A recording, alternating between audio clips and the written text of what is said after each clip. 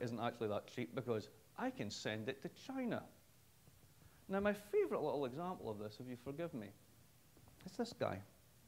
How many of you have got this guy in your pocket? Lovely, isn't it? It is kind of brilliant, right? And even when you take it out of the dumbass case that I've got, because I drop things all the time, it looks great, right? So Steve Jobs is a genius. How many of the technology, there's 6 critical technologies in this thing. How many of them did Steve invent? 0. Do you know any of them, sir? You seem to know this story. Touchscreens, exactly. Who invented touchscreens? United States Air Force, taxpayer dollars. It's called Lodestar. TCP/IP, DARPA, secure communications in the event of a nuclear attack, backbone of the internet. What else have we got? GPS, United States Navy, global positioning satellites. You seeing a pattern here? You paid for all this stuff. Where's your equity share? You didn't get it.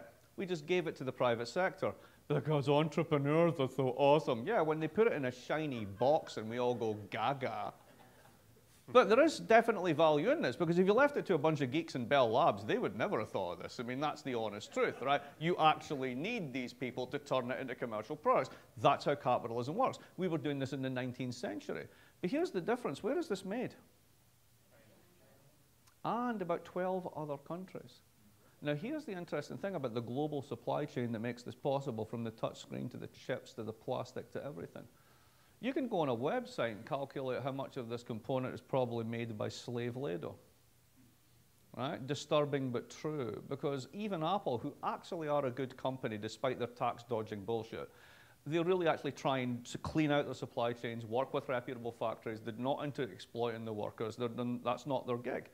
But they can switch production from one Indonesian manufacturer to a Taiwanese manufacturer overnight and get the specs online in 3 days. What do you think the margins of those companies are? So what do you think the profits of Apple are? How much of the profitability of this resides in China at the end of the day? 6 cents in the dollar. This is what Donald's upset about. 40 cents still goes to Cupertino, right off bat. Now, where do they put their taxes? And they pay an effective rate of 0.02%. In the 1970s, corporates used to pay 20% of taxes. Today, they pay 2%. Who's filling in the gap? Or we're dealing with budgetary austerity, because no one has the balls to call them on it. Now, that's what's changed. You go back to David Ricardo for a minute. You've still got the competition. You have the competitiveness. You have capitalists squeezing labor. But labor was able to resist. Starting in the 1980s, they were no longer able to resist. And at first, we thought it was just those industrial workers. They were bad jobs anyway. We didn't care about that. It's fine. It's good that those people aren't doing that. What are they doing instead? They're working in Walmart. Knock yourself out.